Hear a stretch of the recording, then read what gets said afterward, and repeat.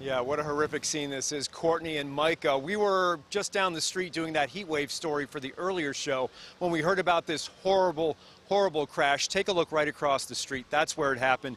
That donut shop looks like a bomb went off inside of it. It is completely in wreckage right now. That silver SUV right alongside of it, that mangled SUV, it looks to be a Jeep. That was the vehicle that ran through the donut shop that was filled with customers tonight. This is what we know.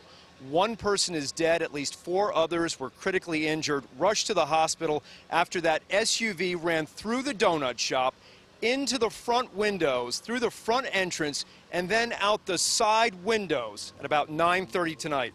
This is Soto Avenue at Roscoe in Canoga Park. The donut shop is on the end of a strip mall. Witnesses tell me they never heard any braking whatsoever. They just saw the SUV run through the parking lot off the street, then plow through that donut shop. After it went through the restaurant, it apparently slammed into traffic on Soto Avenue. So the bottom line here tonight, we have multiple injuries, at least 1 person dead, and a community left in shock.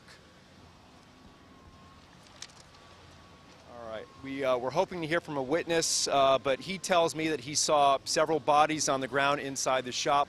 One man, he believes, is the person who died, who didn't survive his injuries. He was moaning and groaning on the ground inside the donut shop. He said it was just a horrible scene. There's very little they could do, but they did say, the witnesses tell me, that paramedics arrived here very quickly, within about 5 minutes. Again, they took at least 4 people critically injured to local hospitals.